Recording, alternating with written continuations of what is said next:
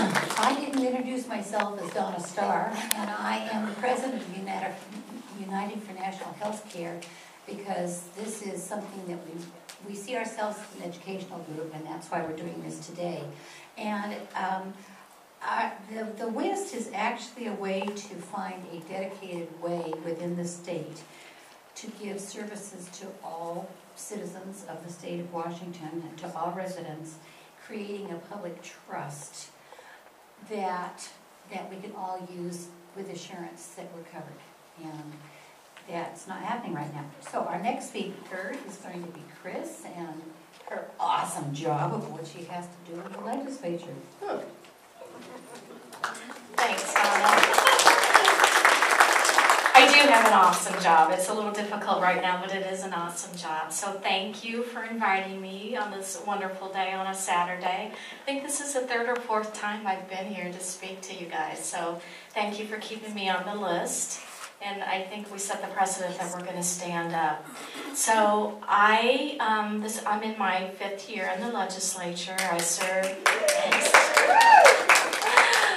serve the 40th district, which is San Juan County, so all the islands, Anacortes through Skagit, Mount Vernon, Burlington, and then up through what I like to think is the best part of Bellingham. But I think it's all good. Always happy to be up here. So I want to talk a little bit about the political landscape in the legislature. And I was speaking to Marshall and Charles beforehand, and you guys are going to think I got up on the wrong side of the bed. Because what I have to say is not what you're going to want to hear. The possibilities for us passing anything progressive in our current legislature when we have a 35% voter turnout is 0. So that's the grim reality in our state. We have a Senate that is Republican-controlled. Our moderates are gone. They are no longer getting elected within their own party, similar to what we're seeing at the national level. They believe a lot of this is a socialist plot, the values that I hold dear, and that is that we take care of our brothers and sisters that have less than us.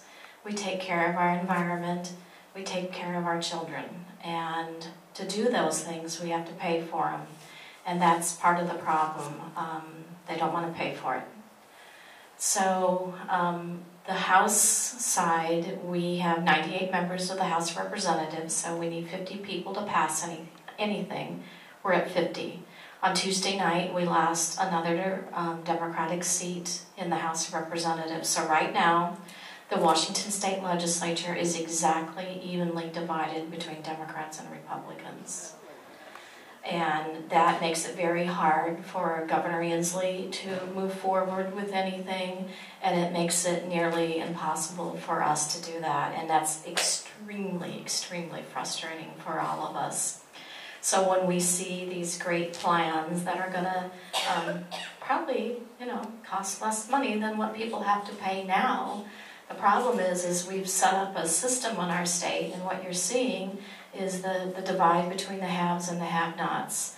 And then in the political process, the haves can pay for public policy, either at the ballot or through initiatives. And to me, that's really, really discouraging. So I like the good fight. The boys in Olympia do not scare me one single solitary bit. I grew up with all brothers, and my mom had all brothers, so, bring it on, because this is important to me. And how can I represent people? How can I work for people? Just common sense stuff is so difficult right now. So I guess what my message is, until we can bring people out to vote, we are going to lose on these important issues. And, if you look around the room, I like to think everyone in this room voted, but in the general population, if you look to your left and to your right, those folks didn't vote. So we're going to have very, very conservative, reduced size government. We're all socialists, communists, whatever it is, because we have the desire to take care of people and to leave the world in a better place than what we found it. And we're struggling with that. So what I see happening this legislative session is going to be very difficult.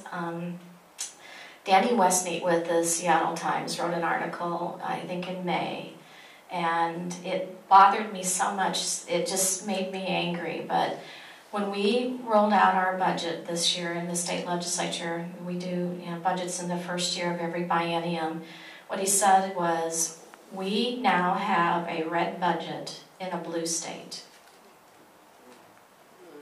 because we're not turning out to vote.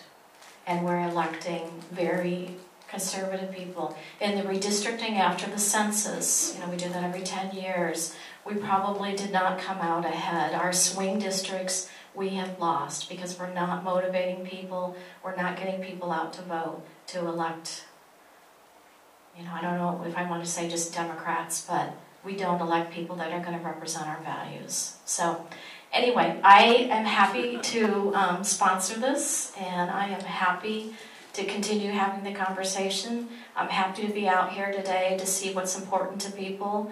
I like when I get emails. Many of you, Belle is famous for emailing me, so thank you. I like to get that. But what you need to do is out in your communities is not just find 10 people and talk to them about this. When your elected officials are out in public speaking, you need to be there. You need to be there representing your values. Don't give any of us a free pass on whatever it is we're going to say. You get out there and you question, how are you going to build a better society for us?